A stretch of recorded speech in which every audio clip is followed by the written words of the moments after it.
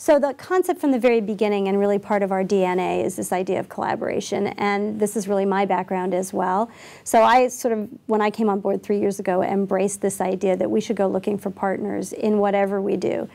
The MRA spends 100% of its resources that we get on our research program. However, melanoma is also an issue of prevention and education and awareness. We do significant work in reaching the public, but we don't spend any money on it. We do it through collaboration. So we have over 90 alliances, we call them, because we're an alliance, with nonprofits, with media companies, with for-profit, retail, high-end and mass. We have industry partnerships, and the whole idea is how can we use their channels to reach the public. We've also embarked on a series of very innovative research collaborations with industry, with other foundations.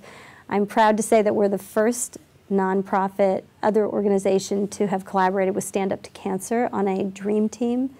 We did a melanoma dream team with them, which brought our resources to bear against their resources, and then others coming to the table. And this is not only funding research, but has yielded a very high-impact public service announcement campaign. So I think this is really the wave of the future. There are a lot of nonprofits out there in the oncology disease space.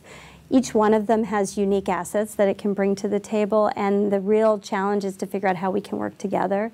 And I'm excited about where that's heading.